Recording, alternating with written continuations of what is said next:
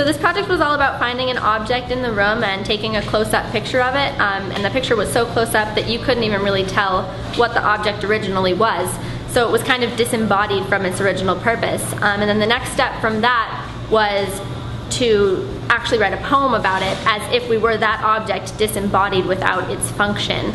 I work 5 days a week as a loop tool. My metal loop is dragged across the clay, scraping away the layers. I find form and bring texture. I'm the artist's path to perfection.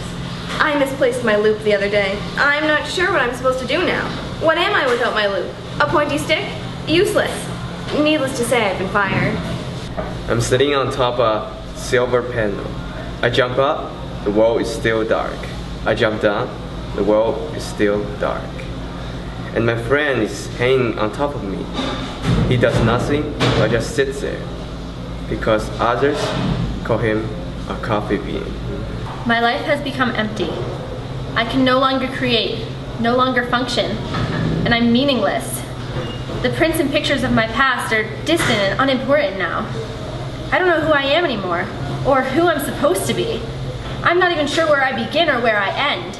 I'm just endlessly lost in ambiguity. I exist without cause or reason, so why am I here?